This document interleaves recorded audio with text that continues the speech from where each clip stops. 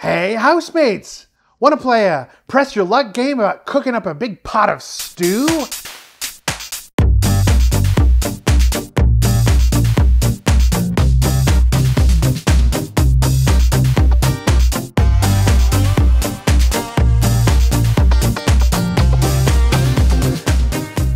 You know, we've all been busy, so we have just a little time for this most excellent filler game with some really wonderful art.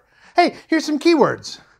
Animals, hidden information, microgame, print and play, indie gaming, geez, getting crowded in here, hocus pocus.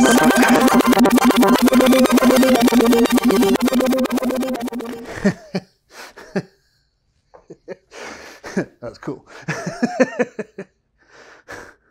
Stew by Button Shy Games is this amazing little micro game. There's like 18 cards in the basic set, and they've published a couple extra micro expansions.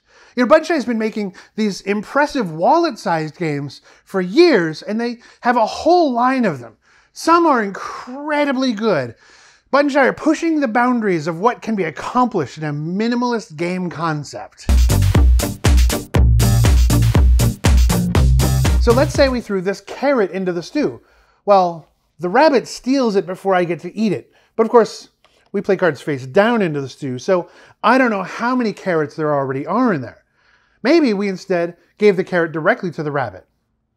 Or, in fact, we can give any of our ingredients to any of the vermin. Like, I guess maybe we throw a potato at the fox, right? Hey, this is a chicken game!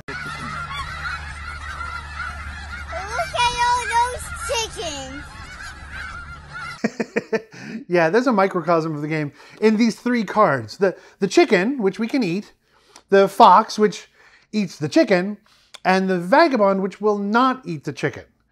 Now we can throw the chicken in the stew, but the fox eats the chicken. Then the vagabond, who is apparently a fussy eater, gives us negative points if there is chicken in the stew, you see? I think it's like the vagabond wants to steal some of our stew, which loses 3 points for us, but he'll only come around if he smells a rich and meaty stew. But if it's all veggies, he doesn't bother showing up, scoring us 3 more points since we didn't have to share. I don't know, man. This game proves that beggars can be choosers.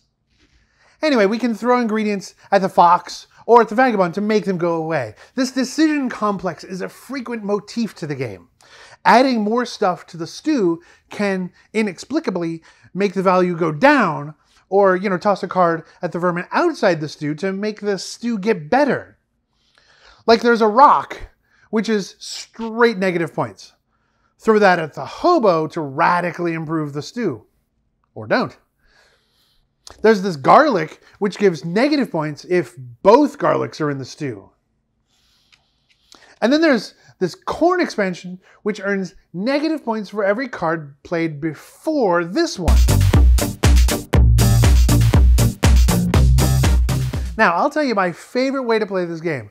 I've acquired 2 copies of the game Stew. I guess I'm shifting it away from being a simple 18-card microgame, I guess. Well, with 2 copies, I like to deal out a random assortment of 6 pests.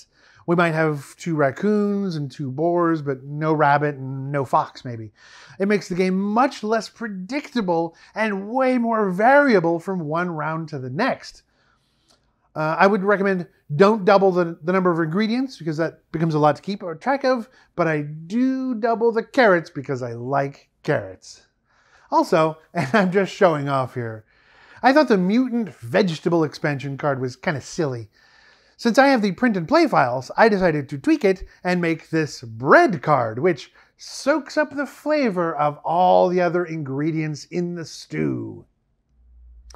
Whenever we think there is at least 12 points of food in the stew, or, you know, there still will be after every creature great and small gets their share, we should call stew and flip the cards, feed the animals, and count score.